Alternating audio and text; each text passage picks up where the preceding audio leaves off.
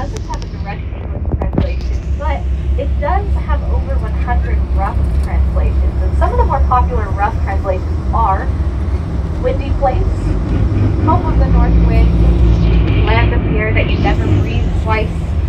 And pretty much what all these translations are trying to tell you is that Skagway is windy. Now, you might not believe me a ton because it wasn't super windy today on the docks, but trust me, most of the time you have to hold on to your hats. Skagway has a population of about 900 during the winter time, and during the summertime the population can grow to over 3,500 due to the influx of seasonal workers such as myself. Skagway is only 4.5 blocks wide by 22 blocks long, so a grand total of 1.25 miles all the way across.